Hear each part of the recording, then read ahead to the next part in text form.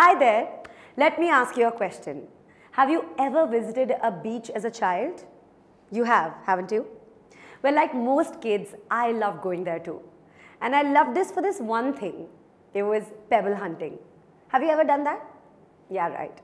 Now, something about them has fascinated me for most of my years. And vividly, it was the colors that attracted me.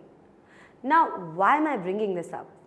It's because pebbles are made from rocks and rocks are made up of minerals. And that is exactly what we will be discussing in our topic today, minerals and energy resources. Have you ever wondered what is it that most of our mountains or rocks are made up of? Or for that matter, do you know what the Earth's crust is made up of? Well, yes, they are made of minerals. So let us learn a little more about minerals, what they are and how they are formed. But did you know that these minerals are the source of various metals which are obtained after proper refinement? And also, here's the thing that they are also indispensable for our life.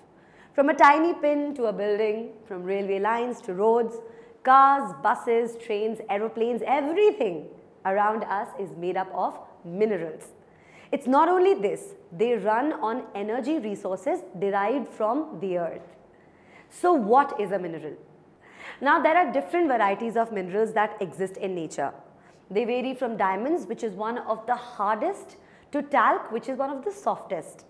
But what makes them so different from each other? And the reason why they vary so much from each other is because the conditions under which they were formed that were different. So what are these conditions that determine the formation of different minerals? They are very helpful for geologists who study the Earth's crust and also for geologists who study the formation of minerals, their age, their physical and chemical composition. Minerals are usually found in ores. So what are these ores? Let's see. Most rocks are a mixture of different minerals along with other elements. But the only thing that separates an ore from any other rock is that it contains sufficient amount of mineral to be economically viable. So in other words, it's any naturally occurring rock that has a good amount of mineral that can be mined.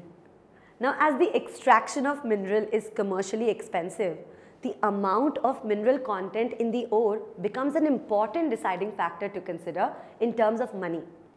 So now we know what minerals are, we know where they are found. The next question that we need to ask is, how do we extract them? Tutormate. For more amazing video lectures, download the free app on Apple App Store or Google Play Store.